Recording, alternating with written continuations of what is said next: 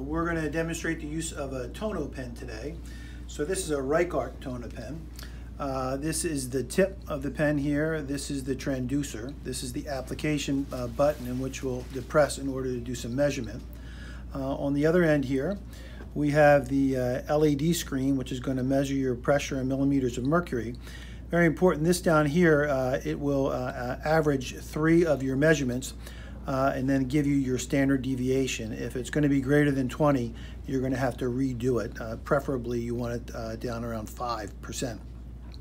Also, you'll see the line that points to the standard deviation. If you don't see any line underneath the number, then it's only one single measurement you're looking at.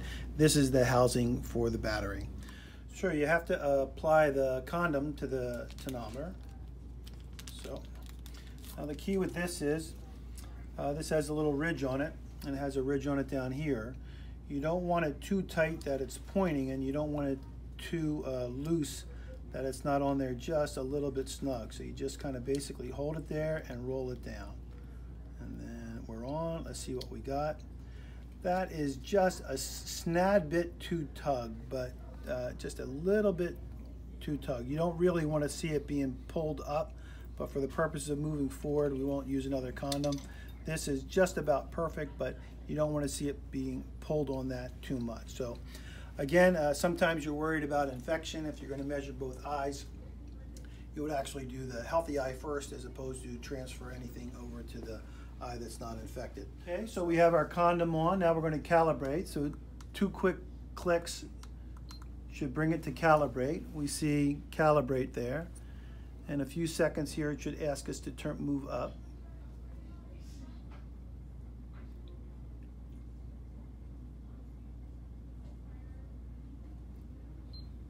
Up, we turn it on up,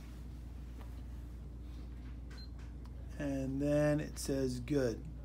So it's ready for measuring. Go.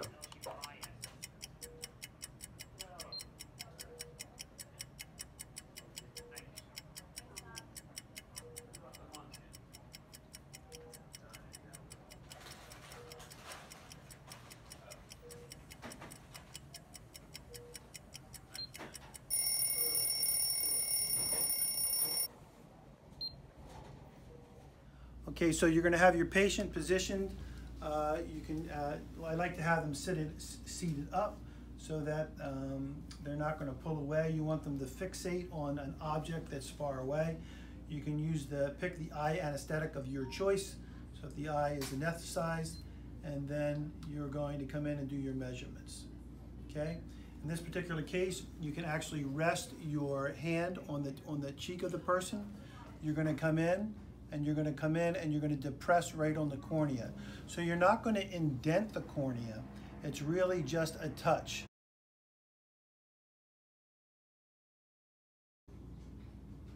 Okay.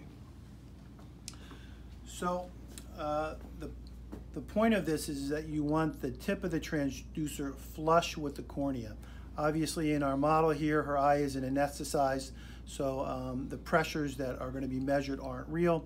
But you really are just touching it flush to the cornea. When you do that, you'll hear a very subtle beep. When you're done, you'll see, unfortunately, it just went off. There was a pressure here with a mark down here with 5% that showed that you had 3 readings right there.